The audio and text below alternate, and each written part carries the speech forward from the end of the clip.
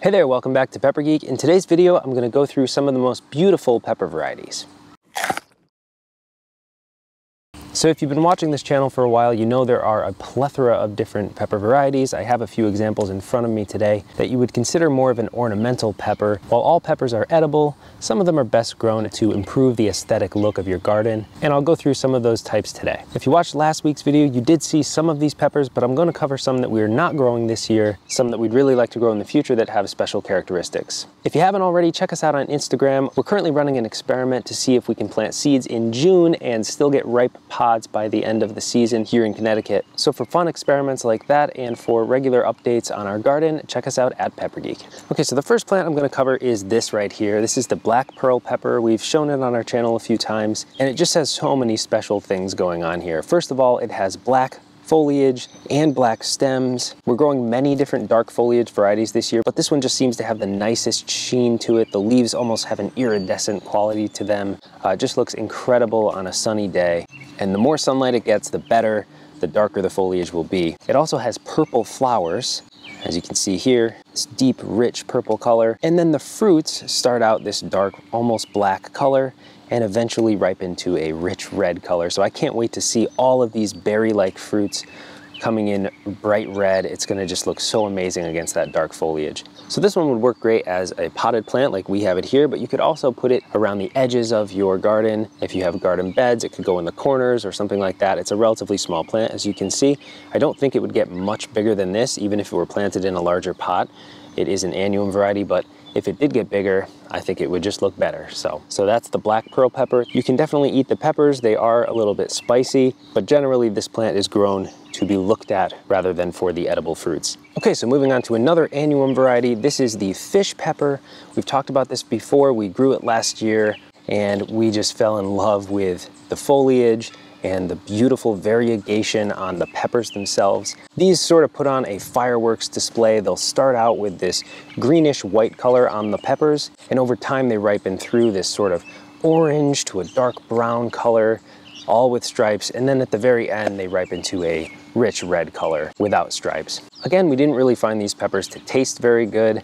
They would be good in a powdered form or something like that, but really this plant is just great to look at. It adds that white color that you really don't get in many pepper varieties. And I would say we get the most questions about where to get seeds for this plant right here, but there's definitely some contenders for the coolest pepper variety coming up. The fish pepper also has a very rich history. It was basically almost erased from history, but one seed saver kind of saved the variety. We wrote all about it. We were so intrigued by this pepper that we did a lot of research and wrote an article about the fish pepper, so I'll leave a link down below to that if you'd like to read more. Okay, moving over here, this is the Jigsaw Pepper. Very similar to the fish pepper in terms of foliage. It has that variegation on the leaves. It has more of a spotted variegation, but what I really love about this variety is that there are purples mixed into the green and white on the leaves. On the white leaves, you can sort of see these purple veins. It just looks amazing. Again, this variety also has purple flowers, and the pods are purple. There is a very faint variegation on the pods. If you look closely, you can sort of see some stripes on the peppers themselves, but not nearly as much as the fish pepper. They're basically just a purple pepper, eventually ripening to red. I also really love the deep green color here. If you look at it against the fish pepper, you can see just how much darker the green is on these leaves. I think this is one of the prettiest peppers we've ever grown. The dark foliage is cool and the fish pepper is very neat for the peppers themselves, but in terms of foliage, this Jigsaw pepper has got to be one of the best looking peppers we have grown to date. So as you can see, we have it here alongside two other peppers, and it just adds a nice splash of color in there with these taller green varieties. Just really spices things up in the garden, and you can keep it in a pot or again around the edge of your garden beds. Now back to the subject of darker foliage, there are many varieties that have dark foliage, and you can see here, I've shown this plant before. This one has dark foliage as well, although it's not nearly as dark as the black pearl. Those purples really come in, especially when it gets lots of sunlight. But I basically just want to cover the Chinen species of dark foliage plants. I went through many of them in our garden tour video last week, so I'll leave a link to that video down below if you want to see more of these types of peppers. The peppers come in purple, they're very dark, and then they eventually ripen to a number of different colors. This one here is an experimental variety. There are plenty of dark foliage Chinense species varieties out there, like the pink tiger or the black panther. All of the breeders out there are just going crazy with the purple genetics, breeding it into all different types of peppers, and it's just really cool to follow along and grow them yourself. Because when it comes to growing this type of plant, it's really no different than growing your habanero pepper, but you end up with a very interesting, cool plant like this one here. And this one is just loaded with peppers, as you can see on the back there. They're all ripe, ready to pick. Very interesting, kind of scary shape. I did taste one of these the other day and they're very hot.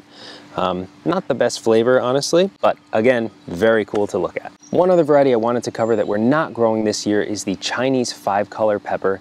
It's another pepper that goes through a display of different colors, hence the name. It goes through 5 different color stages before ripening fully, and we'd love to grow those next year and see how they taste.